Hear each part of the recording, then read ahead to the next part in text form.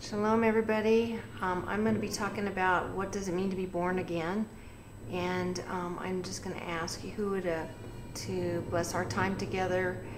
Father, I just thank you for this opportunity to share your word and to share it with the people who you've called me to minister to. I ask you to open our eyes that we can see, our ears that we can hear, and our hearts that we can understand, Father. And I just thank you for all those who can receive what you've given me to share today. And I thank you in Yahushua's name. Amen. Okay. This says, "You are my hiding place and my shield. I have waited for your word. Turn away from me, you evildoers, for I observe the commands of my Elohim." What does it mean to be born again? This is from John 3, and this is the Institute for Scripture Research's 1998. It's called the ISR, and you can get this Restored Name Scriptures from BibleHub.com. Just select ISR, and you'll be reading in a Restored Name Scriptures. "And there was a man of the Pharisees, Nachdimon was his name, a ruler of the Yehudim, the Jews. This one came to Yahushua by night and said to him, 'Rabbi, we know that you are a teacher come from Elohim, for no one is able to do these signs you do if Elohim is not with him.' Yahushua answered and said, 'Truly, truly, I say to you, unless one is born from above, he is unable to see the reign of Elohim.' Nachdimon said to him, 'How is a man able to be born when he is old? Is he able to enter into his mother's womb a second time and be born?' Yahushua answered, 'Truly, truly, I say to you, unless one is born of water and the Spirit, he is unable to enter into the reign of Elohim. That which has been born of the flesh is flesh, and that which has been born of the Spirit is spirit. Do not marvel that I said to you, you have been born from above. The Spirit breathes where it wishes, and you hear the sound of it, but do not know where it comes from and where it goes. So is everyone who has been born of the Spirit.' Nachdimon answered and said to him, 'How is it possible for this to take place?' Yahushua answered and said to him, 'Are you the teacher of Yasharel and do not know this? Truly, truly, I say to you, we speak what we know and witness what we have seen, and you do not receive our witness. If you do not believe when I spoke to you about earthly matters, how are you going to believe when I spoke to you about the heavenly matters? And no one has gone up into the heaven except he who came down from the heaven, the Son of Adam. And as Moshe lifted up the serpent in the wilderness, even so the Son of Man, the Son of Adam, has to be lifted up, so that whoever is believing in him should not perish but possess everlasting life. For Elohim so loved the world that he gave his only brought forth Son, so that everyone who believes in him should not perish but possess everlasting life. For Elohim did not send his Son into the world to judge the world, but that the world through him might be saved. He who believes in him is not judged, but he who does not believe is judged already, because he has not believed in the name of the only brought forth Son of Elohim. And this is the judgment, that the light has come into the world, and men love the darkness rather than the light, for their works were wicked. For everyone who is practicing evil matters hates the light, and does not come to the light, lest his works should be exposed. But the one doing the truth comes to the light, so that his works are clearly seen, that they have been wrought in Elohim.'"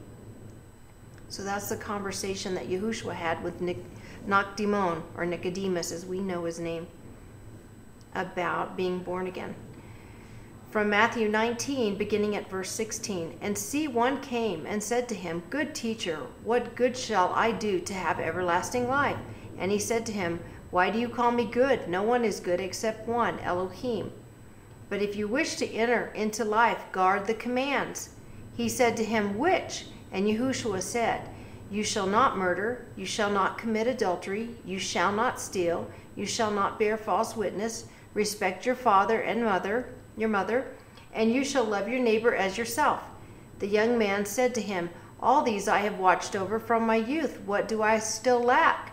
Yahushua said to him, 'If you wish to be perfect, go sell what you have and give to the poor, and you shall have treasure in heaven. And come, follow me.' And when the young man heard the word, he went away sad, because he had many possessions. And Yahushua said to his taught ones, Truly I say to you, that it is hard for a rich man to enter into the reign of the heavens. And again I say to you, it is easier for a camel to go through the eye of a needle than for a rich man to enter into the reign of Elohim. And when his taught ones heard it, they were very astonished, saying, Who then is able to be saved? And looking intently, Yahushua said to them, With men this is impossible, but with Elohim all is possible. Then Kepha, or Peter, answering, said to him, See, we have left all and followed you. What then shall we have? And Yahushua said to them, Truly I say to you, when the Son of Adam sits on the throne of his esteem, you who have followed me in the rebirth shall also sit on 12 thrones, judging the 12 tribes of Yasharel. And everyone who has left his houses, or brothers, or sisters, or father, or mother, or wife, or children, or lands, for my name's sake, shall receive 100-fold, and shall inherit everlasting life. But many who are first shall be last, and the last first.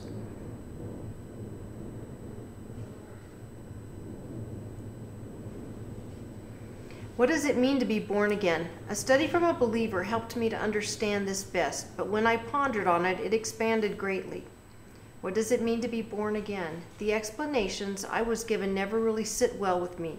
After my church experience of about 35 total years, I left the church feeling as though I was being called out by the one I knew as God, and I began learning on my own by the one I knew as the Holy Spirit.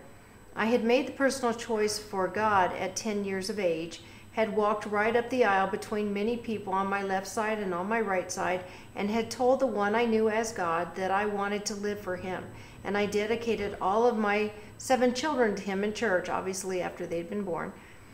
And my 5 sons were circumcised, the circumcision that is widely performed today, the Brit Pariah, not the Brit Milah that Yahuwah commanded. Far less is cut off on the Brit Milah. Another topic you can research on your own, but here's a star just to start proving a point that the way we do things today is not the way things were scripturally done, according to Yahuwah Tzabaot, our Elohim.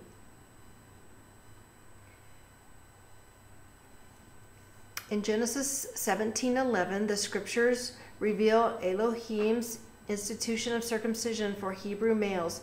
Little detail is given here, though it is clearly critical for the descendants of Abraham and involves some sort of excision from the male reproductive organ. The great majority of modern readers, and many scholars as well, assume that the practice referred to in Genesis 17:11 and in the rest of Scripture must be the same one which is performed today. However, evidence from history, scholarship, and even the Scriptures itself shows otherwise. Obviously, some sort of excision was involved, as with the modern procedure. But the modern procedure, if it were performed with a knife, as indeed it is in many Jewish circumcisions today, could only be performed as a multi-step, multi-cut procedure. The 1906 Jewish Encyclopedia describes the original procedure, Brit Milah, as a one-cut procedure, removing only the actual foreskin, the skin which actually extends beyond the glands. This makes sense when, for instance, we consider the hurried circumcision with a sharp rock performed by Zipporah in Exodus 4:24-27. This simple one-cut milah procedure did not remove the high amount of complex and varied tissue removed in modern times. Additional evidence that the procedure was less extreme is apparent in the circumcision reversals mentioned in 1 Corinthians 7:18a, referring to removing the marks of circumcision by stretching. And then it says, see the BDAG lexicon. And the apocryphal book of 1 Maccabees, chapter 1, verses 14-15a. Many passages in the Talmud also refer to drawing the skin back down. A modern circumcision would be tediously difficult to undo by stretching the skin back down. But why is modern circumcision so much more extreme? According to the Oxford Dictionary of the Jewish religion, Brit Pariah was added to Brit Milah after the time of the Messiah in order to prevent the very reversal alluded to by Paul. The following paragraph from Jewish World, written by an author who has conducted much research on the subject, summarizes the issue as follows. The scriptural command for circumcision had its scope extended by the rabbis to address the unacceptable practice of epispasm, or it looks like some of the letters are cut off here.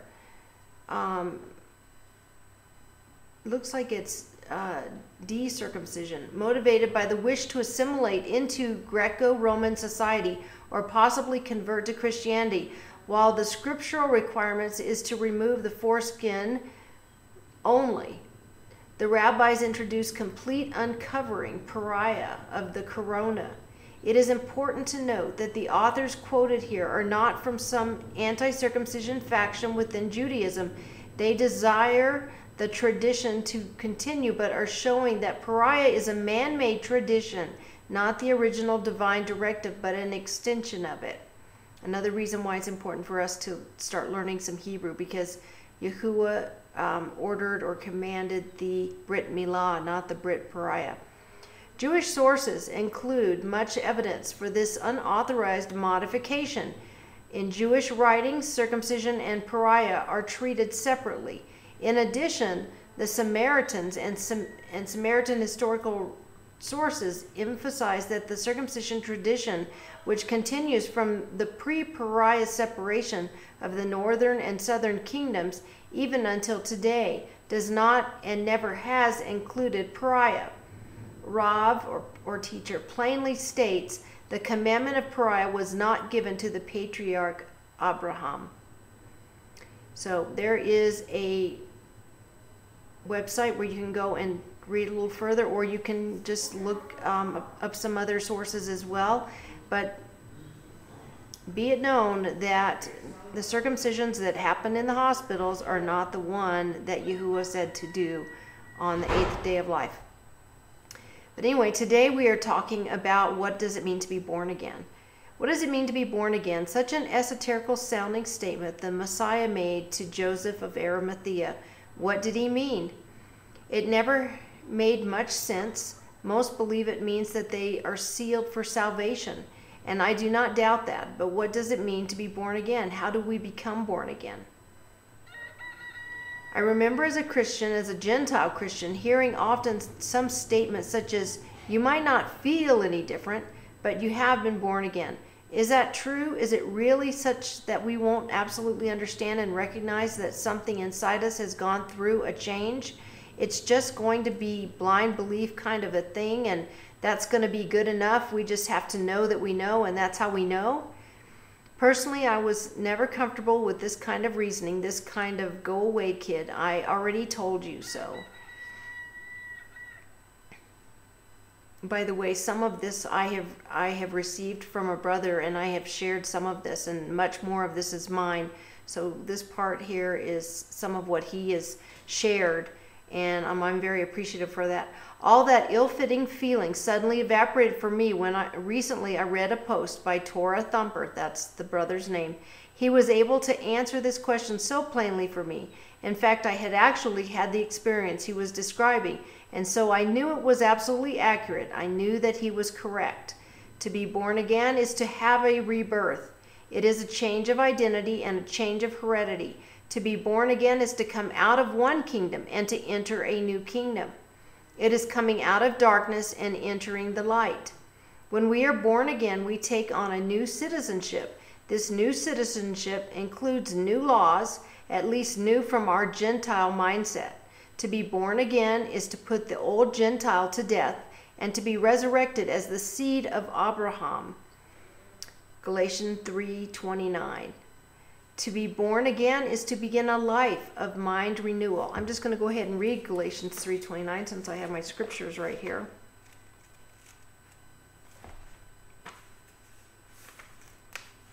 And if you are of Mashiach, then you are seed of Abraham and heirs according to promise. Most Christians look at the born-again experience as purely esoteric in nature. It is an inner change of the heart and or spirit. Most believers consider themselves to be saved Gentiles, and has that ever led to some abominable doctrines? To most Christians, to be born again is a spiritual rebirth alone. That's how they see it. Scripture paints a vastly different picture of the born-again experience. When one takes all the scriptures as evidence, the born-again experience is one of body, mind, and spirit. Paul's words in Galatians 3:29, which we just read, are not to be seen in the esoteric realm alone. When we are born again, we go through a miraculous metamorphosis. The Gentile identity, or goy, is what it is called in Hebrew, among the nations of those not keeping the everlasting covenant of Yahuwah. This Gentile identity is put to death. The Gentile or Pharisaic mentality is changed to a Hebraic, scriptural, all of the book, not the last 1/3 of it mentality. This, of course, requires unlearning a lifetime of error and religiosity. This change is difficult for believers who are under the shadow of a Gentile-minded pastor and or teacher who are goy shepherds, those who do not keep the everlasting covenant of Yahuwah. To be born again is not a come as you are, stay as you are proposition. Being born again is all about change and restoration, as it is written. And this is Yashayahu, which means the salvation of Yahuwah, also known as Isaiah, chapter 58, verse 12. And they that shall be of thee shall build the old waste places. Thou shalt raise up the foundations of many generations, and thou shalt be called the repairer of the breach, the restorer of paths to dwell in. Yirmiyahu, exaltation of Yahuwah, is what that book means, and we know it as Jeremiah 6, verse 16. Thus said Yahuwah, stand ye in the ways and see and ask for the old paths, where is the good way, and walk therein, and ye shall find rest for your souls. Christianity, in the grand 6,000-year-old scheme of things, is a new thing, a new path, and a new foundation. But the born-again person is to seek the old paths of righteousness and the old foundation of the true scriptural belief. That foundation is the word of Yahuwah, and whether one is talking about Torah or Yahushua, the word cannot be divided. Yahushua is the word, the Torah made flesh, and he offered us a renewed covenant. What is said about the born-again experience? Let's pull this up a little bit. Ephesians 2, 10 through 12. For we are his workmanship, created in Messiah Yahushua, unto good works, which Elohim prepared beforehand, that we should walk in them. Therefore remember that you once Gentiles, goyim, those not keeping the everlasting covenant, in the flesh, who are called the uncircumcision by what is called the circumcision, made in the flesh by hands, that at that time you were without Messiah, Yahushua, excluded from the citizenship of Yashareel, and strangers from the covenants of promise, having no expectation and without Elohim in the world. But now in Messiah, Yahushua, you who sometimes were far off are made nigh by the blood of Messiah. Now therefore ye are no more strangers and foreigners, but fellow citizens with the saints and of the household of Elohim. And let's have a study through Romans 9, because it seems that many live like Esau, but want the blessing of Jacob or Yashareel. Well, we were chosen and called out, but few have come out. So let's think on these things and on what it means to be born again as we read this chapter. Romans 9. I speak the truth in Messiah, I do not lie, my conscience also bearing me witness in the set-apart spirit, that I have great sadness and continual grief in my heart. For I myself could have wished to be banished from Messiah, for the sake of my brothers, my relatives according to the flesh, who are Yasharalim or Israelites, whose is the adoption and the esteem and the covenants and the giving of the Torah and the worship and the promises, whose are the fathers, and from whom is the Messiah according to the flesh, who is over all, Elohim, blessed forever. Amen. However, it is not as though the word of Elohim has failed, For they are not all Yisrael who are of Yisrael, neither are they all children, because they are the seed of Abraham. But in Yitzhak your seed shall be called. That is, those who are the children of the flesh, these are not the children of Elohim, but the children of the promise are reckoned as the seed. For this is the word of promise, at this time I shall come, and Sarah shall have a son. And not only so, but Ribkah, or Rebekah, having conceived by one, our father Yitzhak, yet before they were born or had done any good or evil, in order that the purpose of Elohim according to choice might stand, not of works, but of him who calls. It was said to her, the greater shall serve the lesser. As it has been written, Jacob I have loved, but Esau I have hated.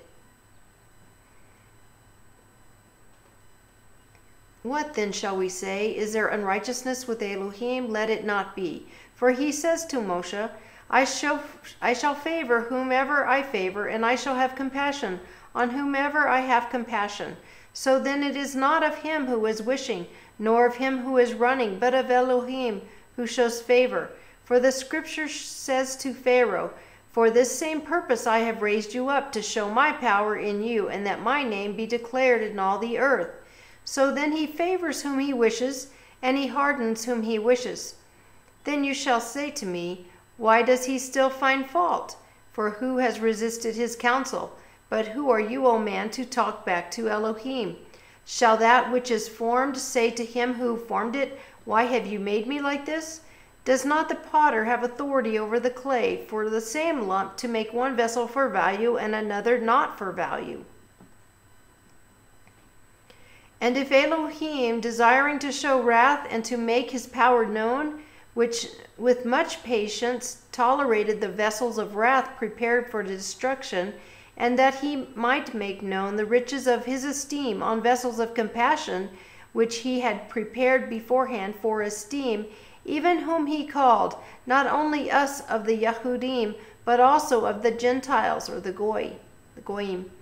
As he says in Hosea 2, I shall call them my people who were not my people, and her beloved who was not beloved. And it shall be in the place where it was said to them, you are not my people, there they shall be called sons of the living Elohim.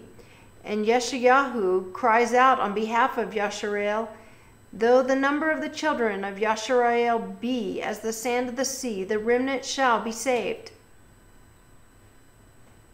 For he is bringing a matter to an end, and is cutting it short in righteousness, because Yahuwah shall cut short a matter on the earth. And as Yeshayahu said before, if Yahuwah Tzabaoth had not left us a seed, we would have become like Sodom, and we would have been made like Gomorrah, or Gomorrah. What shall we say then? That Gentiles, or Goyim, not following after righteousness, have obtained righteousness, even the righteousness of belief. But Yasharel, following after the Torah of righteousness, has not arrived at the Torah of righteousness. Why? Because it was not of belief, but as by works of Torah. For they stumbled at the stone of stumbling. And as it has been written, see, I lay in Sion a stone of stumbling, and a rock that makes for falling.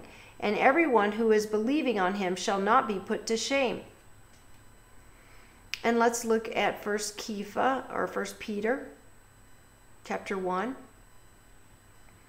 Kepha, an emissary of Yahushua HaMashiach, to the chosen strangers of the dispersion in Pontus, Galatia, Cappadocia, Asia, and Bithynia, chosen according to the foreknowledge of Elohim the Father, set apart by the Spirit unto obedience, and sprinkling of the blood of Yahushua Messiah, favor and peace be increased to you. Blessed be the Elohim and Father of our Master Yahushua HaMashiach, who according to his great compassion has caused us to be born again to a living expectation through the resurrection of Yahushua Messiah from the dead, to an inheritance incorruptible and undefiled and unfading, having been kept in the heavens for you, who are protected by the power of Elohim through belief, for deliverance ready to be revealed in the last time, in which you exult, even though for a little while, if need be, you have been grieved by manifold trials, in order that the proving of your belief, much more precious than gold that perishes and proven by fire, might be found to result in praise and respect and esteem at the revelation of Yahushua HaMashiach, whom having not seen you love, in whom you exult with unspeakable and esteemed joy, yet not seeing but believing, obtaining the goal of your belief, a deliverance of lives. Concerning this deliverance, the prophets have sought out and searched out, prophesying concerning the favor for you, searching to know what sort of time the Spirit which was in them was pointing out concerning Hamashiach, when it was bearing witness beforehand the sufferings of Messiah, Mashiach, and the esteems that would follow, to whom it was revealed that they were serving not themselves but you in these matters which now have been announced to you through those who brought the good news to you by the set-apart Spirit sent from heaven, into which messengers long to look into. Therefore, having girded up the loins of your mind, being sober, set your expectation perfectly upon the favor that is to be brought to you at the revelation of Yahushua HaMashiach. As obedient children, not conforming yourselves to the former lust in your ignorance, instead as the one who called you is set apart. As the one who called you is set apart, so you also should become set apart in all behavior. Because it has been written, be set apart, for I am set apart. And if you call on the Father, who without partiality judges according to each one's work, pass the time of your sojourning in fear, knowing that you were redeemed from your futile way of life, inherited from your fathers, not with what is corruptible, silver or gold, but with the precious blood of Mashiach, as of a lamb unblemished and spotless, foreknown indeed before the foundation of the world, but manifested in these last times for your sakes, who through him believe in Elohim, who raised him from the dead and gave him esteem, so that your belief and expectation are in Elohim. Now that you have cleansed your lives in obeying the truth through the Spirit to unfeigned brotherly love, love one another fervently with a clean heart, having been born again, not of corruptible seed, but incorruptible, through the living word of Elohim, which remains forever. Because all flesh is as grass, and all the esteem of man as the flower of grass. The grass withers, and its flower falls away, but the word of Elohim remains forever. And this is the word announced as good news to you. So 1 Peter 1:23, having been born again, not of corruptible seed, but incorruptible, through the living word of Elohim, which remains forever. And let's go back and look at what Shaul, also known as Paul, was referring to about that stumbling stone. This is from Yeshayahu, or the salvation of Yahuwah, also known as Isaiah chapter 8. Yeshayahu is saying to the enemies of the people of Yahuwah, as well as to the people of Yahuwah. He's talking to two different groups of people. Let me take a quick drink of water.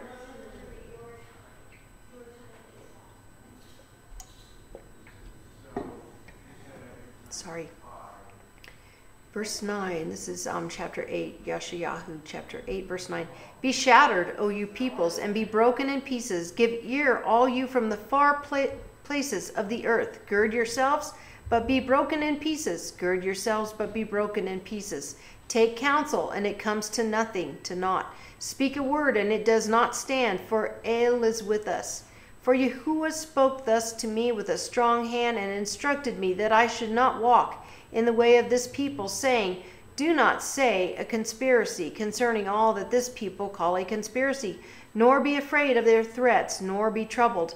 Yahuwah of hosts, him you shall set apart. Let him be your fear, and let him be your dread. And he shall be for us set apart place, but a stone of stumbling, and a rock that makes for falling, to both the houses of Yasharel, as a trap and a snare to the inhabitants of Jerusalem, and many among them shall stumble and fall, and be broken and snared and taken. Bind up the witness, seal the Torah among my taught ones. stumbling stone and a rock of offense to both the houses of Yasharel. So this is for the 10 northern tribes and for the southern tribes that were with Yehuda, called the house of Yehuda. So when I was going to church and growing up, I was always taught that the Jews didn't see the Messiah. But how did we stumble over the Messiah? What did we miss because of him? How did we misinterpret, or how were we falsely taught something having to do with his coming? We missed the Torah. That's what it was. The witness was bound up. So we're talking about right here. It says, bind up the witness and seal the Torah among my taught ones. The witness was bound up. The Torah was sealed among Yahuwah's taught ones. Those who are not taught do not have the precious Torah. When we were ignorant, we were taught to not want it. We were taught to despise it. Oh, that works. Oh, you've gone back to the Torah. You have rejected the Messiah. No, the Torah is the written word, the instruction of Yahuwah. It's what being reborn is all about. Yahushua is the living Torah, the living word of Yahuwah Tzabaot, his Father, Elohim. Yahuwah always preserves his witness and his word. He always has a remnant. What is the witness that was bound up? I think it was his name. But Psalm 119 speaks about the witnesses, his testimonies. It's the same word, Edote, Ayin, Dalet, Ta, Yod, Edote. Psalm 119:2 says, Baruch, or blessed, are those who observe his witnesses. So his name could certainly be a witness against us, if how we regard his name. Is it most precious to us, or do we make it as a mundane, as a piece of paper? Or do we have no regard for it, even as much as we would have for a piece of paper? What are his other witnesses? So we have to deal with how do we treat his name. And let's quickly back up here and see, what does Psalm 119 verse 1 say? Baruch are the perfect in the way who walk in the Torot of Yahuwah. Ta, wa, resh, ta, Torot. That's the plural of Torah. Psalm 119, we're looking at this here. This is the Institute for Scripture Research again at BibleHub.com. Blessed are the perfect in the way who walk in the Torah of Yahuwah. Blessed are those who observe his witnesses, who seek him with all the heart. Yea, they shall do no unrighteousness. They shall walk in his ways. You have commanded us to guard your orders diligently. Oh, that my ways were established to guard your laws. Then I would not be ashamed when I look into all your commands. I thank you with uprightness of heart when I learn the right rulings of your righteousness. I guard your laws. Oh, do not leave me entirely. So DeWitt goes on for 8 times 22 verses, just more and more of this type of writing. These words show up over and over. What he has here: Torah, commands, laws, orders, ways, right rulings, laws. And here, just so I can, this is a very good translation we're using, but I said it says Torot here and it says Torah here. This is instruction. This is instructions. In Hebrew, it says instructions. In English, it says instruction. So this is why it's really good for us to learn Hebrew, because we have to be able to discern what our Father actually said. So anyway, I think I've got this written down here about how Psalm 119 is arranged. The first 8 verses. In Psalm 119, each 8 verses begins with a new letter in the Hebrew Aleph Beit. This set is the Aleph set, so the Torot are the instructions of Yahuwah. Torah is the singular version, but often we see the plural, Torot. Even though the English here says Torah, and even though we are most familiar with the word Torah, it actually says Torot here. And instructions is plural. Instruction is singular, Torah. And that's one of Yahuwah's witnesses, his Torot, instructions, and whether or not we regard them. His Hukeh, that's Chet Kuf Yod. There's a Chet a kuf and a yod. Huke, his constitution for us, his prescriptions for us, his enactments, like his appointments, also known as his feast. Listed in Wayikra, which means and he called, it's also known as Leviticus, chapter 23, are his decrees, his statutes, these appointments here. Let me just say, what I meant to say is in Wayikra, chapter 23, are his appointments or his feast. But this word huke continues to mean past appointments. It means his decrees, his statutes, his laws, his rules, his prescribed portions, his prescribed due, something for us that he's appointed for us. His huke have to do with imitating him, imitating Yahuwah, and his engraving his image into us, that we honestly and fully represent his statutes and laws for us, similar to how we raise our children and we give them boundaries as to how they must behave in our family and they are to grow up. Yahuwah gave me a visual on this. It's the song from the movie Hook, and it goes like this: hook, hook, show us the hook, hook, hook, give us the hook. But raised as Christians, we did not want the hook. We were taught to stay far away from this. We did not want the precious prescribed portion of the children of Yasharel. But that did not happen on accident. That was the work of Constantine and the Council of Nicaea. You can do a lot of research on Constantine and look up his creed. We, as our ancestors were originally brought into the belief of Yahushua as our Messiah, we were trained by the house of Yehuda to keep the Torah. And Constantine was not happy about this at all. He wanted to unite his empire. He wanted to separate what was called the Nazarene, which has since been called Christians. But they were the sect that Paul led, which was called the Nazarene.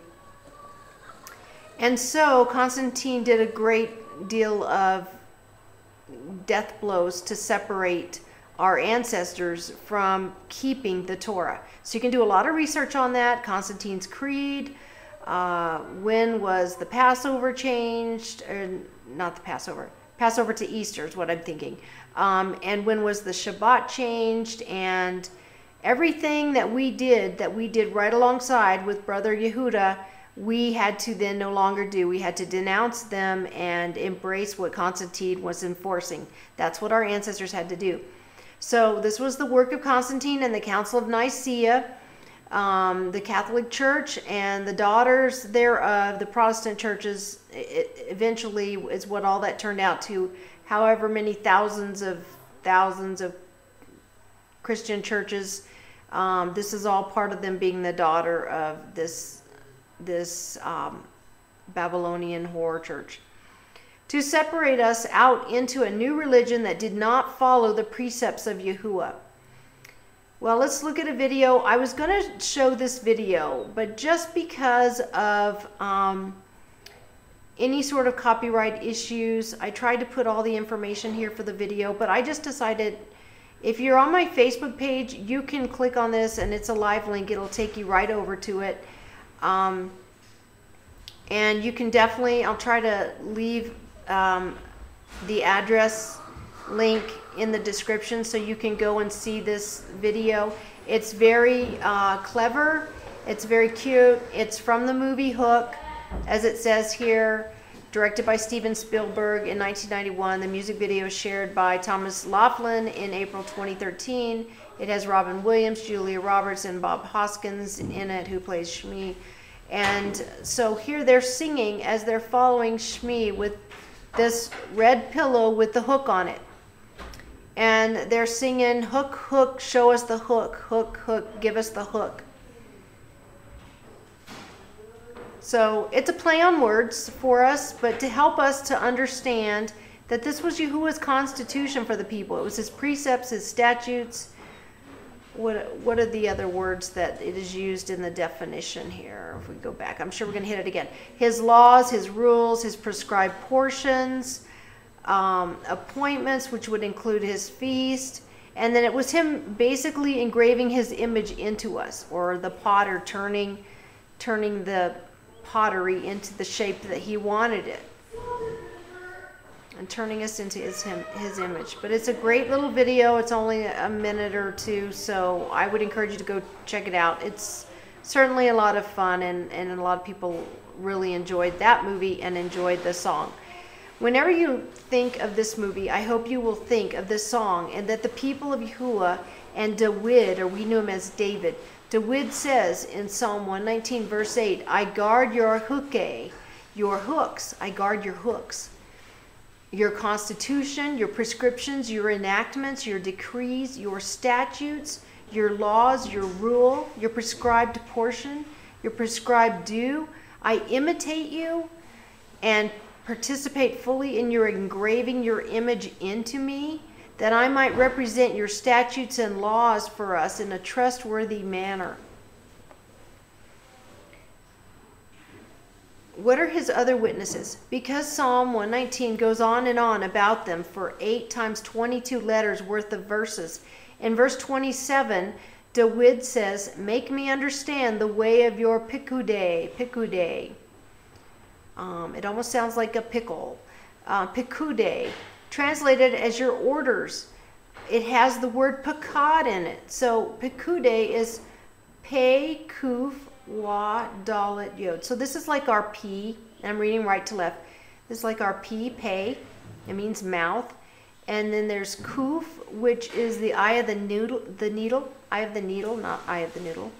And that's like our Q. You could almost see a Q shape, like a O and something coming down from it, like this one here. You can almost see a Q shape over here. And then here's the wa, which is a hook or a nail, and something to connect two things. And like if you nail one board to another, you're connecting those two boards. You're fastening them. You're holding them tight together. And then this is a dalet, or that's like our D right here, D. This is almost like a mirror here between the two words. And then there's a yod, which is right here. It's represented by a Y in English. Okay, so pakad, it has the word pakad in it. Pei, or mouth, kuf, which is the eye of the needle, and dalet, which is a door. Pakad means to visit. So remember that pekude means, it's translated as your orders, but pakad, which is in the word, means to visit with friendly or hostile intent. So sometimes Yahuwah will talk about, in that day that I visit you, and he means business. It's not like, oh, we'll sit down and have tea. It's not like that at all. So it can be friendly or hostile intent.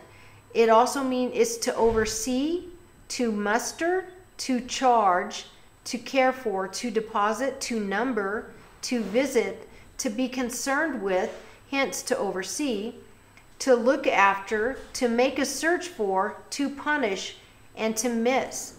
The first occurrence of this word, pakad, is in Genesis 21:1. Yahuwah visited Sarah to intervene on behalf of, so as to demonstrate the divine intervention in the normal course of events to bring about or fulfill a divine intent, often by miraculous means. And that's from the Strong's Concordance with the Hebrew Aramaic Dictionary. Many of us have them. It's an impressive resource. And we have several other classical and etymological dictionaries here, and sometimes a word won't be in one of them and we'll find it in another one, and sometimes we have to break down the word letter by letter and look at the meanings of each of the letters. But I'm often very impressed with the Strong's Concordance, even though it's done to the King James and the names are wrong, but it's still a good source. In verse 20, David says, see, I have longed for your pekude. In verse 45, David says, for I have sought your pekude. So he's longing for them and he's seeking after them. Your orders, that I might speak of your witnesses before sovereigns. So he's seeking for something from Yahuwah so he can speak of this witness and his other witnesses before kings. translated as orders, yet it looks to me that there is a divine significance to searching for Yahuwah's orders. He's searching. And where would he be searching? He would be searching the Word, or David would be searching the Tanakh, from Genesis all the way to the books that were written while he was living, certainly. What else are his witnesses, Yahuwah's witnesses? Mishpat. In verse 43, David says, "And do not take away from my mouth the word of truth entirely, for I have waited for your mishpat." It is translated as right rulings. So it'll say, "For I have waited for your right rulings." But in the dictionary, mishpat means judgment, the seat of judgment. It means cause, case, suit, sentence, justice, right, ordinance, decision, due, privilege, sentence, and verdict. These look very much like court of law concepts, innocent/guilty verdict stuff. At the end of a court case about oneself in front of the judge, this is a very sobering and fearful word. Without our Messiah, Yahushua, it would be a sentence of death. Certainly, with him, we are told to work out our salvation with fear and trembling. But David is saying, "I have waited for your mishpat." He's comfortable with this idea and he's excited about it. Another M word that is a witness is the mitzvoteh, mem, zadi, wa, ta, yod, translated as your commands. As Christians, we were taught to disregard the commands of Yahuwah, that they were nailed to the cross. Hallelujah. But here, King David, the one who it is said was after Yahuwah's own heart, has written this psalm. Let's look at the 8 verses that begin with the Hebrew letter Wah. Wah is a hook, a nail, a connector that connects two things. Here is the Wah section. Wah also is a prefix that means and, that, so, yet. So we'll see those words in this section beginning this section, because Wah is a prefix. And we're going to zoom in on verse 47, where it is translated as your commands, this word mitzvoteh. It means your commands, but it also means your strife, your quarrel, your contention. David delighted himself in the contention, the strife, the quarrel, the commands of Yahuwah. It sounds like he engaged in battle against all who would contend with Yahuwah's commands. And of course, further reading shows that David did just that. He came against all who were against the commands of Yahuwah and called them wicked. So here we have this portion of Psalm 119. And this is the letter Wah. So this would have been part of the letter Hey. And this is part of the letter Zion, the 7th letter. So here we see it start. We got the words and, so, that. And these are prefixes on other words. And let your kindnesses come to me, O Yahuwah, your deliverance according to your word, so that I answer my reprover, for I have trusted in your word. And do not take away from my mouth the word of truth entirely, for I have waited for your right rulings, that I might guard your Torah continually, forever and ever, that I might walk in a broad place, for I have sought your orders, that I might speak of your witnesses before sovereigns, and not be ashamed, that I might delight myself in your commands, which I have loved, that I might lift up my hands to your commands, which I have loved, while I meditate on your laws. So verse 48 goes on to say that I might lift up my mitzvoteka, your commands, that I might lift up my hands to your mitzvoteka. I'm missing the word hands here.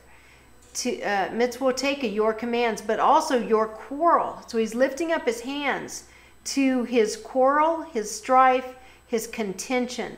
David, the king, is lifting up his hands to do battle, to praise Yahuwah through it, but to get in there and work at it. With his quarrel, his strife, his contention, and his commands, which he has loved, he says. While I meditate on your huke, your hook, your constitution, your prescriptions, your enactments, your decrees, your statutes, your laws, your rule, your prescribed portion, your prescribed due. I imitate you and participate fully in your engraving your image into me, that I might represent your statutes and laws for us in a trustworthy manner. This is one reason. Do I have the right one? I do. I really enjoy this this interlinear. It's got the Hebrew and the English, so I can look up these words in Psalm 119. Let me see if my Psalm, if I think this is the version that I did it in. Oh my, yes it is. I'll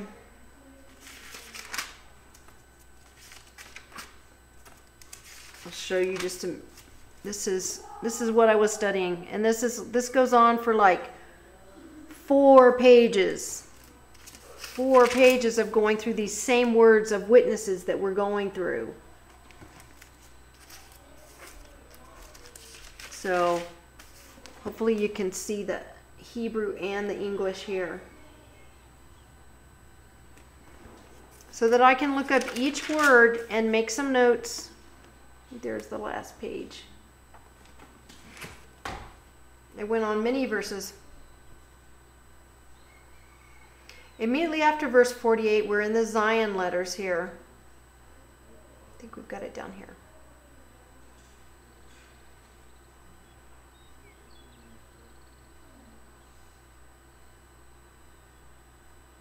Here we go. Immediately after verse 48, we're in the Zion letter verses. Zion is a tool and it is a weapon. Look here for concepts of punishment or ridicule or persecution or tools being used to deal with those things. What the righteous does to counteract acts of aggression or violence, those types of concepts. We see the Zion verses in blue here, and the following 8 verses are the Chet verses, which is fencing in or keeping out.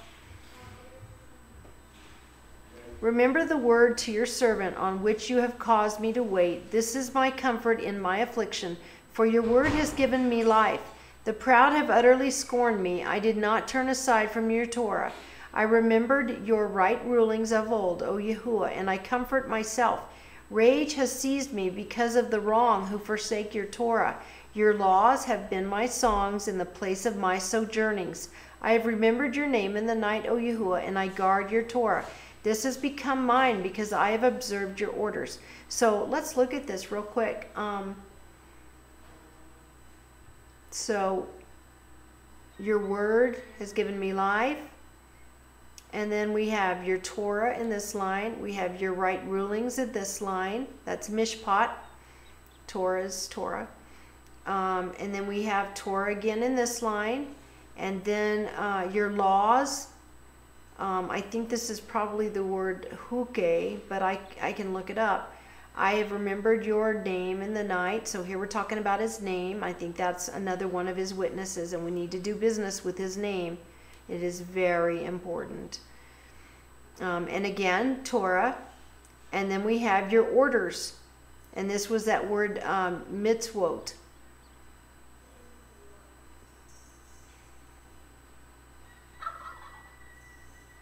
So let's look at verse 51. The proud have scorned me. I did not turn aside from your Torah. Again, it is plural. It means your instructions. This is why it's important, again, to begin to learn Hebrew so we can see and learn what words Yahuwah actually put into his word. To Code Searcher, it matters whether this word ends in a ta or in a hey. Words encoded here must have a ta, not a hey.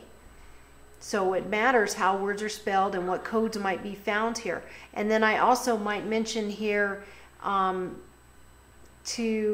would recommend highly to learn Paleo Hebrew from Eric Bissell.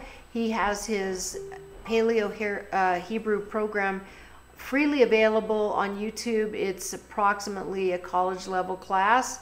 Take notes as if you're going to be tested and stuff. You'll learn so much. I ended up transcribing several of the first few letters, and it was where I had practically memorized it. And I made lots of notes. I took lots of screenshots. There's so much to learning. Like when we're preschool children and we're learning a new language, we work with colors. We might have big letters on papers and glue beans to it. And if you've had any experience taking children to preschool, or if you can remember preschool, or even see preschool videos, there's a lot of that sort of reinforcement of different, working with different mediums, counting things, different colors, making shapes, building things, gluing and putting yarn on letters. So Eric uses a color system with the letters, and he's just such a humble and amazing teacher. I highly recommend him, but please use the pause button if he gets ahead of your ability to keep up with him. You just don't want to miss anything, because it's pretty amazing stuff he shares. Verse 52, I remembered your mishpateh, that's judgment, seat of judgment, cause, case, suit, sentence, justice, right, ordinance, decision, due, privilege, sentence, verdict. These look very much like court of law concepts. Innocent, guilty, verdict stuff at the end of a court case, oneself in front of the judge. We need to remember this court case for our very soul's existence. I might also mention here, while we're here, I'm taking a break between these verses. Somebody recently put a comment on one of Jonathan's videos that why couldn't he put English words when he finds it in Hebrew, and Louis Vega does that for Jonathan, and it's just so wonderful that he does that after the fact. But all this right here is the definition for mishpat. You got 4 letters, mem, shin, pei, ta. All of this is what mishpat is. How are you going to put that in a little tiny line? It's really hard to do that, and it's hard to convey the meaning, the depth of the meaning, and which meaning might it mean out of all of those, and maybe rob someone of the opportunity to meditate on it by just throwing one word up there. What if you pick the wrong word? What if Jonathan's doing a code search and he thinks that it means sentence, but it means privilege? Or he thinks it means ordinance and it means judgment. And he writes ordinance, but it really was judgment. So it's very difficult to confine Yahuwah to our English language. So it's good to know and to be able to meditate on it, and not try to put it all in a little box, because they're tiny little areas where you'd have to label it. So we go with our best understanding of it, but gee, look how big this meaning is for this word mishpat. So we get more of a sense of what the word means. Verse 54, your laws, your hukeh, have been my songs in the place of my sojournings. How many of us have had Yahuwah's laws be our songs? But this is how Dawid felt about it. Hukeh, your constitution, your prescriptions, your enactments, your decrees, your statutes, your laws, your rule, your prescribed portion, your prescribed due. I imitate you and participate fully in your engraving your image into me, that I might represent your statutes and laws for us in a trustworthy manner. That's what hukeh means. Eric Bissell does a thing about this word hook, which is a chet and a kuf, and this yod means my hook.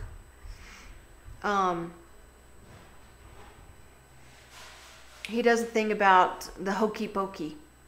So it's hook or hook. And he does a thing about hokey pokey. Put your right hand in, you put your right hand out, you put your right hand in, and you shake it all about. You do the hokey pokey, and that's what it's all about.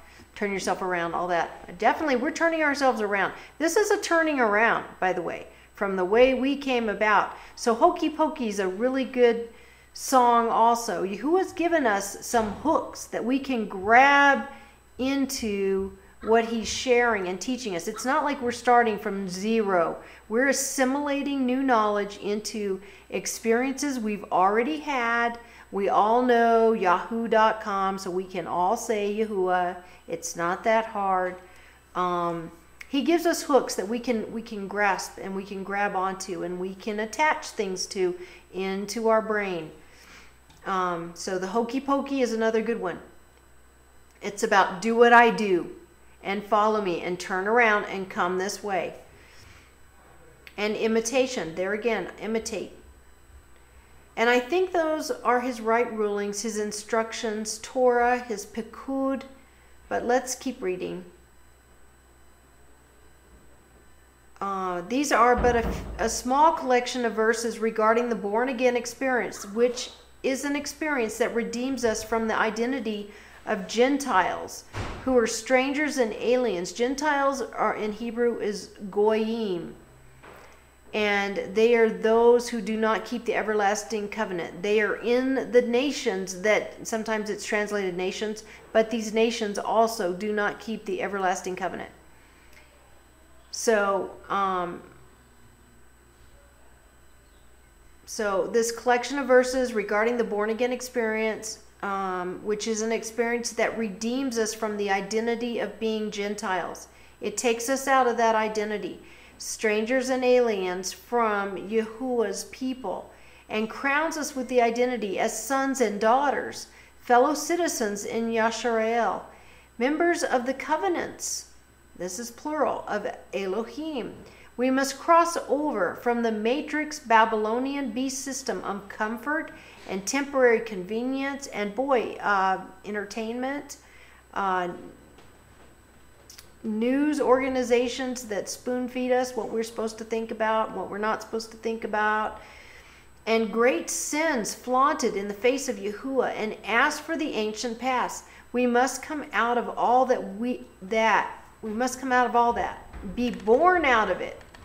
We must be delivered from it. We must be born again, crossed over from the world's ways of doing things to Yahuwah's ways. Yahushua did not bring a different way. He just brought himself as a Yeshua, a rescue, a deliverance for how we fell short, and the punishment that we earned for ourselves. He's the one, the Mashiach, the Messiah that makes that mishpat, that judgment, law, room, court case thing, not so eternally damning for ourselves. The ancient past, thus says Yahuwah, stand by the roads and look and ask, for the ancient way is. Let me start over. I messed a line. The ancient past, thus says Yahuwah, stand by the roads and look and ask for the ancient past, where the good way is, and walk in it, and find rest for yourselves. But they said, we will not walk in it. That's Jeremiah 6:16. So Yirmiyahu, the prophet, prophesies that we or our ancestors said, we will not walk in it. Walk in the ancient past. Well, most will not walk in it. But those in the great chapter of belief, Hebrews 11, the hall of belief, they did leave the comfort of what they knew and followed and trusted Yahuwah. It says they were looking for the city whose builder was Yahuwah. Most stay on the wide path, don't study the word of Yahuwah, definitely won't look into the Old Testament for the instructions, the right rulings, the commandments, and orders of Yahuwah, but the remnant shall, they will, and they do. They already are. Yahushua said he came only for the lost sheep of Yasharel. Matthew 15:24. And Yahushua went out from there and withdrew to the parts of Zor and Sidon. And see, a woman of Canaan came from those borders and cried out to him, saying, have compassion on me, O Master, son of David. My daughter is badly demon-possessed. But he did not answer her a word, and his taught ones came and asked him, saying, send her away, because she cries after us. And he answering said, I was not sent except to the lost sheep of the house of Yasharel. But she came and was bowing to him, saying, Master, help me. And he answering said, it is not good to take the children's bread and throw it to the little dogs. But she said, yes, Master. For even the little dogs eat the crumbs which fall from their master's table. And Yahushua answering said to her, O woman, your belief is great. Let it be to you as you desire. And her daughter was healed from that hour. So here the important thing here is that Yahushua said he was not sent except to the lost sheep of the house of Yasharel. And in John 10, he also was sending his disciples to the lost sheep of the house of Yasharel. Paul makes it abundantly clear in Romans 9 that we are the house of Ephraim, who was prophesied in Genesis 48:19 to be Milo HaGoyim, the fullness of the Gentiles, those not keeping the everlasting covenant. In actuality, those of the lost sheep of Yasharel, who Yahushua came for, as Yahuwah prophesied to Yehuda in anger against the southern tribe, because they did not go looking for their brother. When Yahuwah cast the 10 northern hidden tribes, known both as the house of Yasharel and the house of Ephraim, out of the covenant, they became Gentiles, or Goyim, and lost their Hebrew identity. This is a very big part of what the restoration is all about. And though Yahushua came 2,000 years ago, there was a curse of 2,730 years that just ended in 2009, 2010.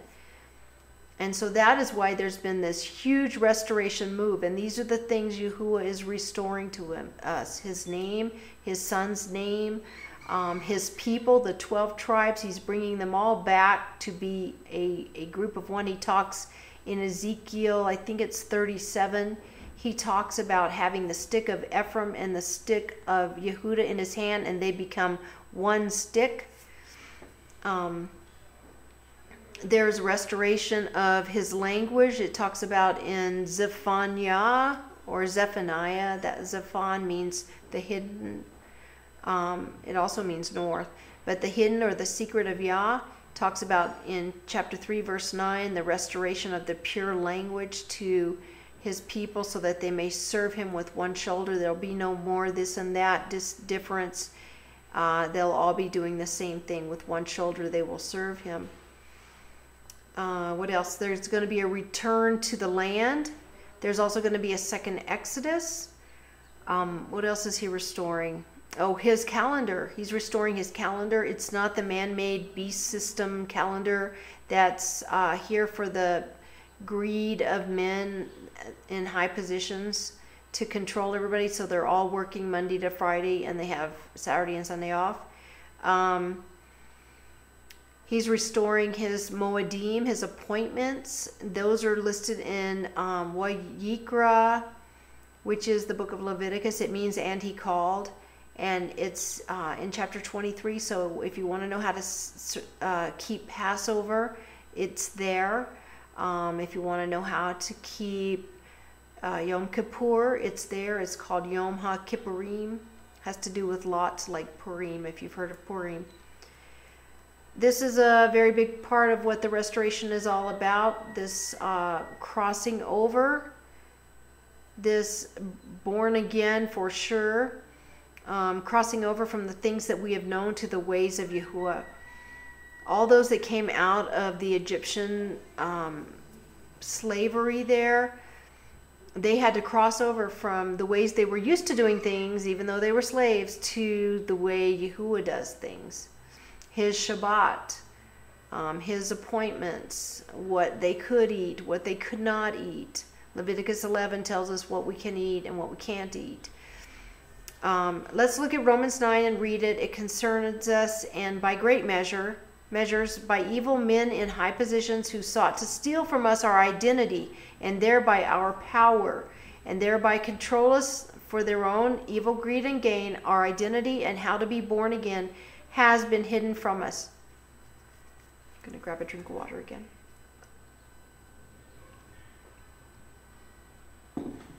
It's very stormy here today, and the clouds are so low and very gray and heavy looking. But the grass is very green below it. Crops are getting ready to come up. Romans chapter 9, verse 1. I speak the truth in Mashiach, I do not lie, my conscience also bearing me witness in the set-apart spirit that I have great sadness and continual grief in my heart.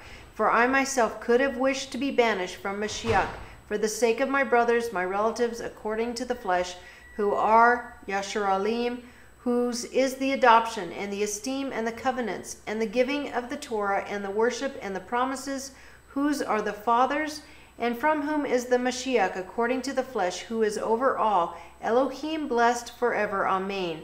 However, it is not as though the word of Elohim has failed, for they are not all Yashareel who are of Yashareel, neither are they all children, because they are the seed of Abraham. But in Yitzhak your seed shall be called.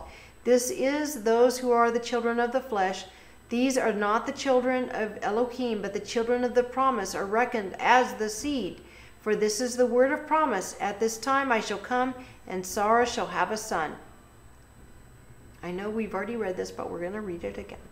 And not only so, but Ribkah, having conceived by one, our father Yitzhak, yet before they were born or had done any good or evil, in order that the purpose of Elohim according to choice might stand, not of works, but of him who calls, it was said to her, the greater shall serve the lesser, as it has been written, Yaakov I have loved, but Esau I have hated. What then shall we say? Is there unrighteousness with Elohim? Let it not be. For he says to Moshe, I shall favor whomever I favor, and I shall have compassion on whomever I have compassion. So then, it is not of him who is wishing, nor of him who is running, but of Elohim who shows favor.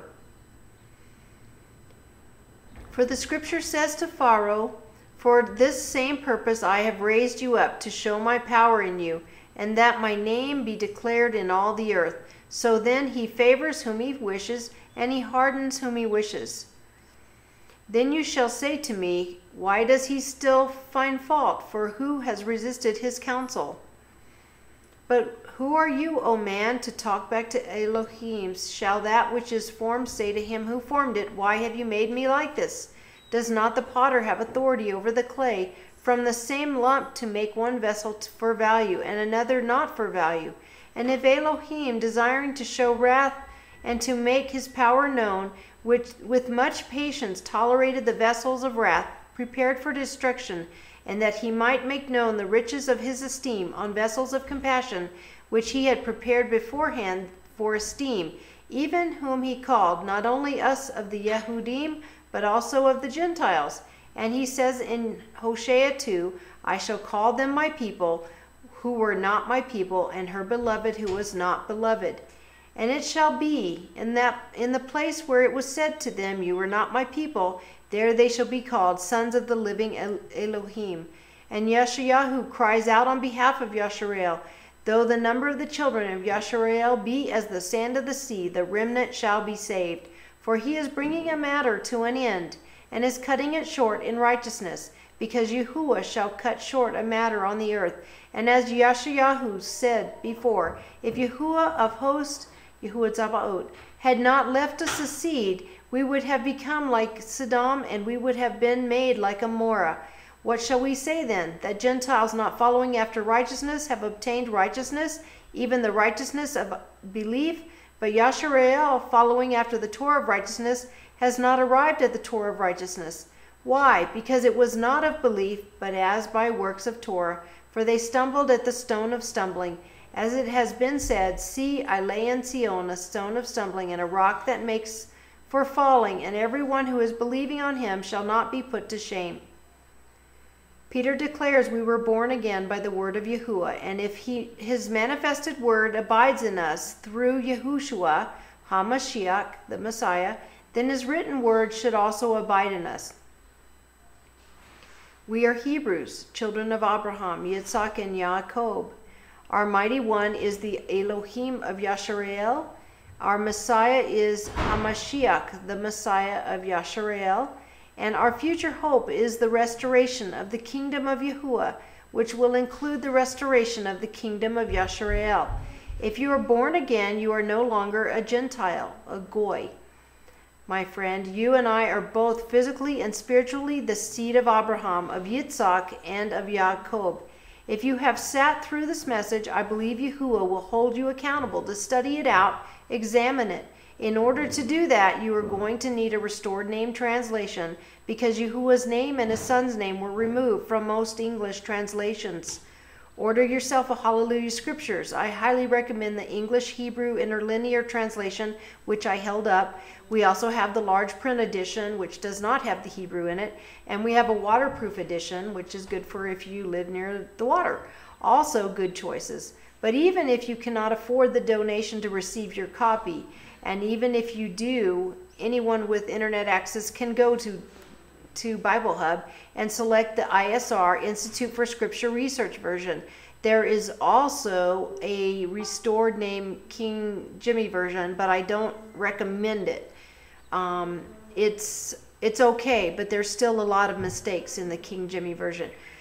You need to know about the name Yahuwah and what he says about his name. You need to know about the only name under heaven by which we can be saved, Yahushua. Let's just grab that real quick from Acts 4. Let's see if I can get all this on here at one time. There we go.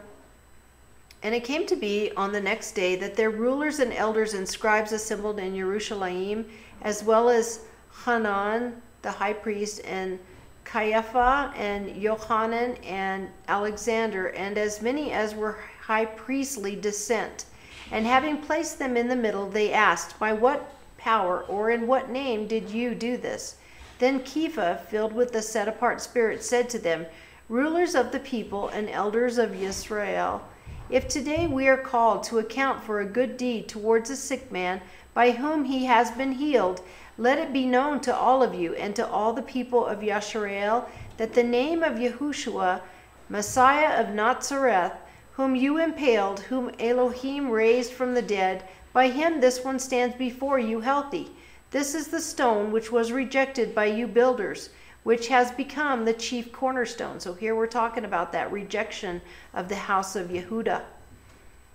But then, of course, the house of Yasharel, the house of Ephraim, also stumbled over the same stone.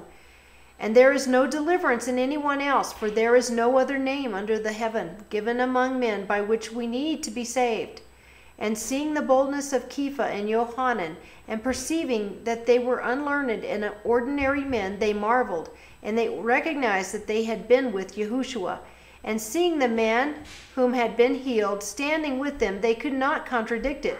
But when they had commanded them to go aside out of the council, they consulted with one another, saying, what shall we do to these men? For indeed that an outstanding miracle has been done through them is apparent to all those dwelling in Jerusalem, and we are unable to deny it. They really wanted to cover it up.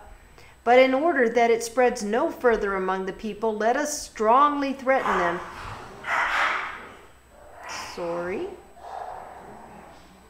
Let us strongly threaten them to speak no more to anyone in this name.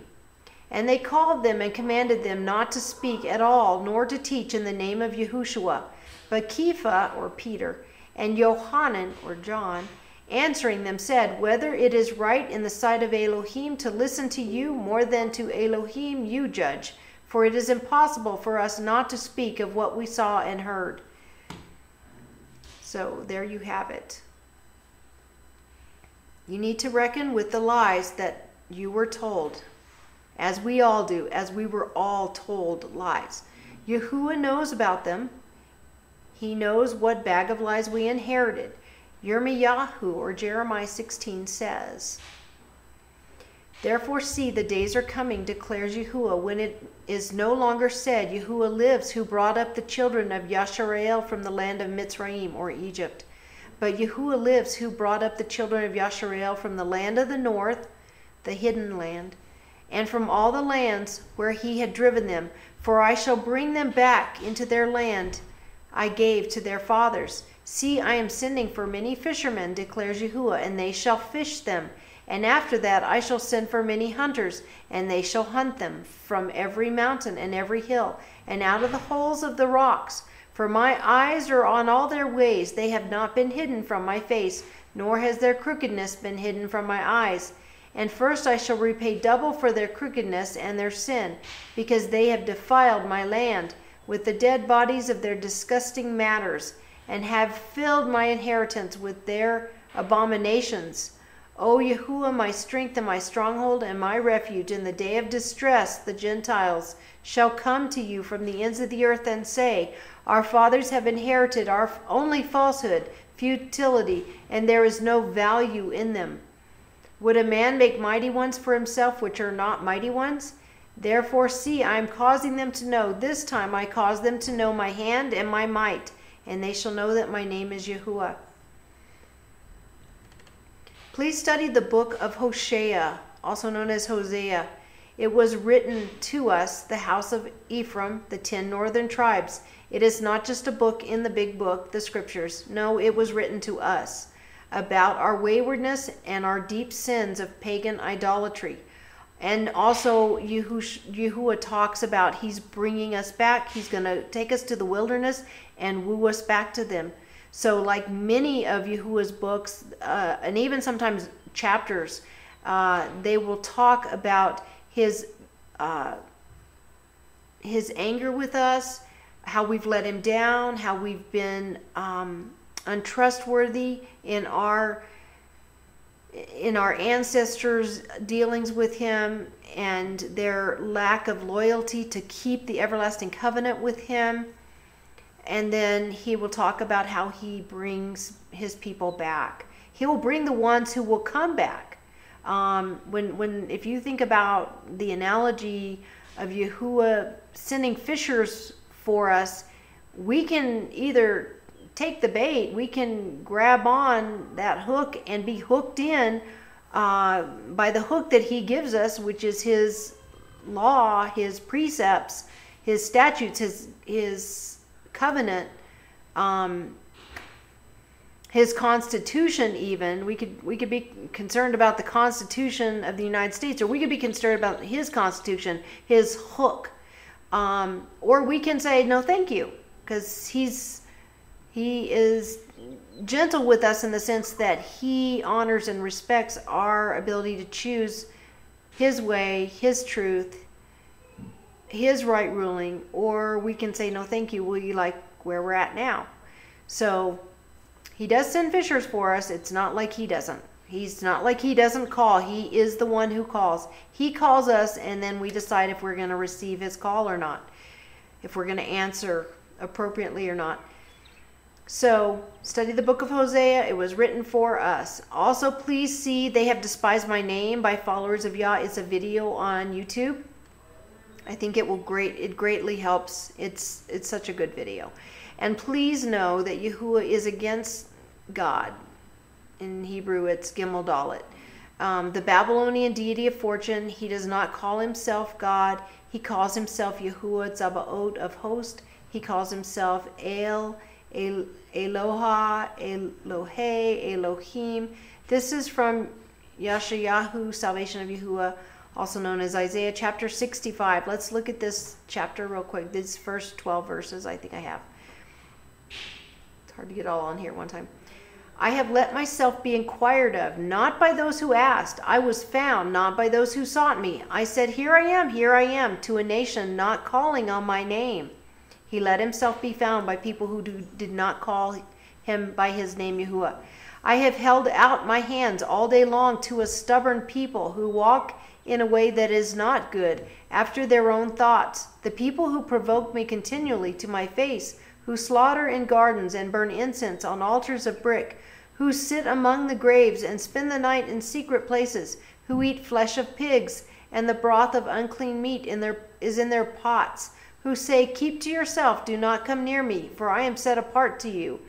These are smoke in my nostrils, a fire that burns all day. He's not happy about that. See, it is written before me, I am not silent, but shall repay, and I shall repay into their bosom your crookednesses and the crookednesses of your fathers together, said Yahuwah, who burned incense on the mountains and reproached me on the hills. And I shall measure their former work into their bosom. Thus said Yahuwah, as the new wine is found in the cluster, and one shall say, do not destroy it, for there is blessing in it. So I do for my servant's sake, nor to destroy them all. And I shall bring forth a seed from Yaakov. Here we're talking about a remnant. Close up this window a little bit.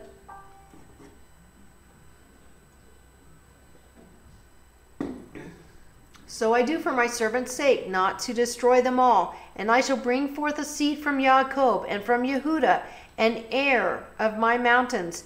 And my chosen one shall inherit it, and my servants shall dwell there. And Sharon shall be a fold of flocks, and the valley of Achor a place for herds to lie down, for my people who have sought me. But you are those who forsake Yahuwah, who forget my set-apart mountain, who prepare a table for God, and who fill a drink offering for many, or you might as well say money. It's fate. It's a deity of fate. And I shall allot you to the sword, and let you all bow down to the slaughter, because I called and you did not answer. I spoke and you did not hear. And you did evil before my eyes, and chose that in which I did not delight. Therefore thus said the Master Yahuwah, see my servants eat, but you hunger. See my servants drink, but you thirst. See my servants rejoice, but you are put to shame. Verse 11 here, this is God. You say God. God is how you pronounce it. It's not Gad rhyming with glad. I've heard people say that. Oh, that means Gad. No, that's God. This is what the Strong's Concordance defines it as. So we have this. This is God. It's a coriander seed. Okay, so if you're speaking Hebrew and you're speaking about coriander seed, you would say God for this coriander seed, and it has to do with its cutting of furrows. Is because there's a lot of language words that have to do with verbs or actions in Hebrew. This God, 1408. Is Fortune, a Babylonian deity, and it's translated twice as that troop. This is the King James Concordance. I'm almost done. And this God, 1409, is in the sense of distributing fortune. And this God is a son of Jacob, including his tribe and its territory. And there was also a prophet named God. This is still, when this son was named, he was named after this deity because the mother Leah, her father, had deities in his home. And so they were familiar with this Babylonian deity of fortune, Chaldean deity. So yes, the tribe is named God. His mother named him after this deity of fortune. Sad for him, because wherever there's fortune, there's someone to come in, and good, you've heard God is good. Good in Hebrew is a word. It's gimel, wa, dalet. It would just be like these, but there'd be a wa in between there. But good in Hebrew means to fall upon, attack for the purpose of taking the goods, what stands to be lost. What a person owns, their goods, that's what they stand to lose when somebody mightier than them comes in and takes it. But this is a deity of might makes right. Go in and take what I want because I am mighty. This deity is into acquisitions and distributions. If you study all the Gimel Dalet words in the Strong's Concordance or any other etymological or classical Hebrew dictionary, you'll find that the Gimel Dalet words have to do with this acquisition and deity and elevating oneself. Like the high priest is the Kohen Hagadol. It's got that Gimel Dalet Lamed. It's the height. It's a height. He cannot heal. This deity cannot heal. He can only be about mammon. He has a stronghold in this country and is on the lips of virtually every English-speaking person every day. Just try to give him up. It is a battle. It's a stronghold in this country. And you'll see if you decide that you want to take the name off your lips and just call on Yahuwah, it'll be a battle. It's not an over... It's just like if you decide you're not going to say dang. If you've got a habit of saying dang or some other slangy kind of word like that, and you decide, okay, I'm not going to say that anymore. Or maybe you say cool all the time and you decide, okay, I'm not going to say that anymore. It takes time to train your brain not to say things. And it will be the same with that deity's name. Know these things from the book of Revelation, which is the word chazon, which is visions. This is Revelation 7. And after this I saw 4 messengers standing at the 4 corners of the earth, holding the 4 winds of the earth, that the wind should not blow on the earth, nor on the sea, nor on any tree. And I saw another messenger coming up from the rising of the sun, holding the seal of the living Elohim. And he cried with a loud voice to the 4 messengers to whom it was given to harm the earth and the sea, saying, Do not harm the earth, nor the sea, nor the trees, until we have sealed the servants of our Elohim upon their foreheads. And I heard the number of those who were sealed, 144,000, sealed out of all the tribes of the children of Yasharel. Of the tribe of Yehuda, 12,000 were sealed. Of the tribe of Reuben, 12,000 were sealed. Of the tribe of Gad, 12,000 were sealed. Of the tribe of Asher, 12,000 were sealed. Of the tribe of Naphtali, 12,000 were sealed.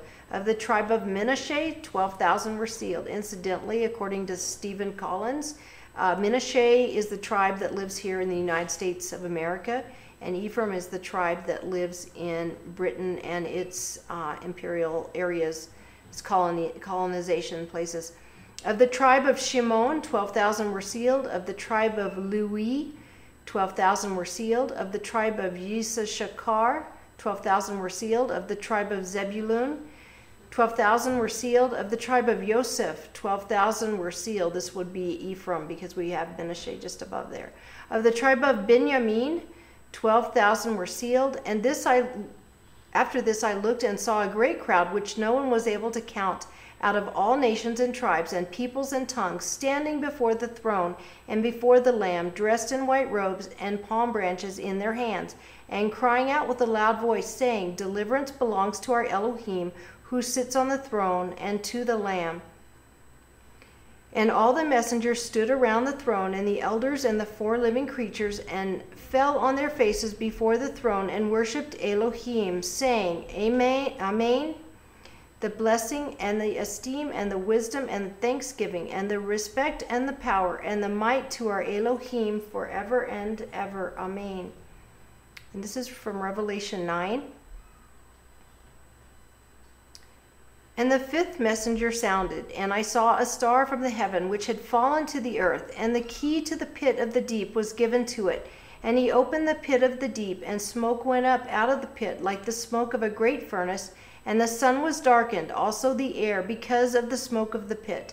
And out of the smoke locusts came upon the earth, and authority was given to them, as the scorpions of the earth possess authority. And it was said to them that they shall not harm the grass of the earth, or any green matter, or any tree, but only those men who do not have the seal of Elohim upon their foreheads. And it was given to them that they should not kill them, but to torture them for 5 months. And their torture was like the torture of a scorpion when it stings a man. And in those days men shall seek death, and shall not find it, and they shall long to die, but death shall flee from them. And the locusts looked like horses prepared for battle, and on their heads were crowns like gold, and their faces were like the faces of men. And they had the hair like women's hair, and their teeth were like lions' teeth, and they had breastplates like breastplates of iron, and the sound of their wings was like the sound of chariots of many horses running into battle. And they have tails like scorpions and stings, and in their tails is their authority to harm men 5 months. And they have over them a sovereign, the messenger of the pit of the deep, whose name in Hebrew is Abaddon, but in Greek he has the name Apollyon. The first woe is past. See, 2 woes are still coming after this. And then run from Revelation 12. And a great sign was seen in the heaven, a woman clad with the sun, with the moon under her feet, and on her head a crown of 12 stars. And being pregnant, she cried out in labor and in pain to give birth. And another sign was seen in the heaven, and see, a great fiery red dragon, having 7 heads and 10 horns, and 7 crowns on his heads. And his tail draws 1/3 of the stars of the heaven, and throws them to the earth. And the dragon stood before the woman who was about to give birth, to devour her child as soon as it was born. And she bore a male child, who was to shepherd all nations with a rod of iron. And her child was caught away to Elohim, and to his throne. And the woman fled into the wilderness, where she had a place prepared by Elohim, to be nourished there 1,260 days. And there came to be fighting in the heaven. Michael and his messengers fought against the dragon, and the dragon and his messengers fought, but they were not strong enough, nor was a place found for them in the heaven any longer. And the great dragon was thrown out, that serpent of old, called the devil and Satan, who leads all the world astray. He was thrown to the earth, and his messengers were thrown out with him. And I heard a loud voice saying in the heaven, Now have come the deliverance, and the power, and the reign of our Elohim, and the authority of his Mashiach, for the accuser of our brothers, who accused them before Elohim day and night, has been thrown down. There's a wilderness event before there's a rapture, in my opinion and understanding. So studying the wilderness experience, you want to get in on that. It involves being brought under the bond of the covenant, and it involves Yahuwah separating the fat sheep from the skinny sheep. I read that the other day. From Revelation 14, 12. I think I'm missing a picture here. I'm just going to keep reading in this version. This version and the ISR are very close, but I wanted you to see something else here. Just a few more verses here. I think I missed a photo I wanted to bring over, so I will put that in, and it'll be in the notes. If you're on my Facebook group, you can reach this in my notes, and so otherwise you can just review it here, but I'm just going to read on from verse 11 through 17, the rest of this chapter. And they overcame him because of the blood of the Lamb and because of the word of their witness, and they did not love their lives to the death. Because of this, rejoice, O Shamayim, that's the heavens, and you who dwell in them. Woe to the earth and the sea, because the devil has come down to you, having great wrath, knowing that he has little time. And when the dragon saw that he had been thrown to the earth, he persecuted the woman who gave birth to the male child. And the woman was given 2 wings of a great eagle, to fly into the wilderness to her place, where she is nourished for a time and times and half a time, from the presence of the serpent. And out of his mouth the serpent spewed water like a river after the woman, to cause her to be swept away by the river. And the earth helped the woman, and the earth opened its mouth and swallowed up the river, which the dragon had spewed out of his mouth. And the dragon was enraged with the woman, and he went to fight with the remnant of her seed, those guarding the commands of Yahuwah and possessing the witness of Yahushua HaMashiach. Okay, so that was the rest of Revelation 12. And we read about the wilderness event there.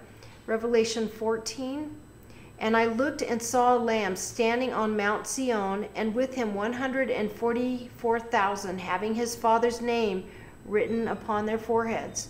And I heard a voice out of the heaven, like the voice of many waters, and like the voice of loud thunder. And I heard the sound of harpists playing their harps.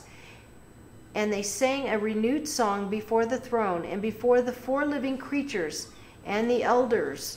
And no one was able to learn that song except the 144,000 who were redeemed from the earth. They are those who were not defiled with women, for they are maidens. They are those following the Lamb wherever he leads them on. They were redeemed from among men, being firstfruits to Elohim and to the Lamb. And in their mouth was found no falsehood, for they are blameless before the throne of Elohim. And I saw another messenger flying in mid-heaven, holding the everlasting good news, the Besorah it's called, to announce to those dwelling on the earth, even to every nation and tribe and tongue and people, saying with a loud voice, Fear Elohim and give esteem to him, because the hour of his judgment has come, and worship him who made the heaven and the earth, and sea and fountains of water. And another messenger followed, saying, Babel is fallen, that great city, because she has made all nations drink of the wine of the wrath of her whoring. Some of this we have personally experienced in what we have learned. And a third messenger followed them, saying with a loud voice, If anyone worships the beast and his image, and receives the mark upon his forehead or upon his head, He also shall drink of the wine of the wrath of Elohim, which is poured out undiluted into the cup of his wrath, and he shall be tortured with fire and sulfur before the set-apart messengers and before the Lamb. And the smoke of their torture goes up forever and ever, and they have no rest day or night, those worshiping the beast and his image, also if anyone receives the mark of his name.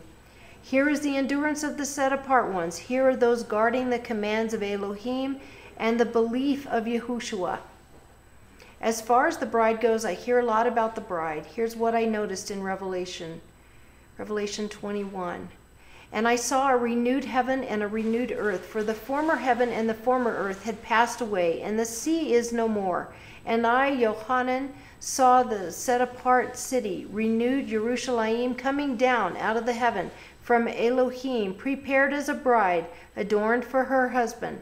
And I heard a loud voice from the heaven saying, See, the booth of Elohim is with men, and he shall dwell with them. And they shall be his people, and Elohim himself shall be with them, and be their Elohim. And Elohim shall wipe away every tear from their eyes, and there shall be no more death, nor mourning, nor crying, and there shall be no more pain, for the former matters have passed away. And he who was sitting on the throne said, See, I make all matters new. And he said to me, Write, for these words are true and trustworthy. And he said to me, It is done. I am the Aleph and the Tav, the beginning and the end. To the one who thirsts I shall give of the fountain of the water of life, without payment. The one who overcomes shall inherit all this, and I shall be his Elohim, and he shall be my son. But as for the cowardly and untrustworthy and abominable and murderers and those who whore and drug sorcerers and idolaters and all the false, their part is in the lake which burns with fire and sulfur, which is the second death. And one of the 7 messengers who held the 7 bowls filled with the 7 last plagues came to me and spoke with me, saying, Come, I shall show you the bride, the Lamb's wife. And he carried me away in the spirit to a great and high mountain, and showed me the great city, the set-apart Jerusalem, descending out of the heaven from Elohim, having the esteem of Elohim, and her light was like a most precious stone, like a jasper stone, clear as crystal, and having a great and high wall, having 12 gates, and at the gates 12 messengers, and names written on them, which are those of the 12 tribes of the children of Yashareel. Want to enter the New Jerusalem? There are 12 gates for the 12 tribes of Yashareel, not 40,000 gates for all 40,000 Christian denominations. If you have appreciated the message brought to you today, please send me a friend request on Facebook. If we are not already friends, Jonathan and I will help you learn the ways of Yahuwah to the extent that we are able and knowledgeable, and we will get you hooked up with others who have been walking in the name of Yahuwah and in his hooks, in his ways for a while. Please share this video with everyone you love and care about who loves the Creator, though they don't know his name. Yahuwah is fishing for his people. And this message gets out by our sharing it. If you are able to make a donation to our ministry, we work at Yahuwah's ministry full-time, and we appreciate what Yahuwah would place on your heart to give as a gift offering for the furthering of his word and his covenant into the world, seeking for the lost sheep of Yashareel as Yahushua did.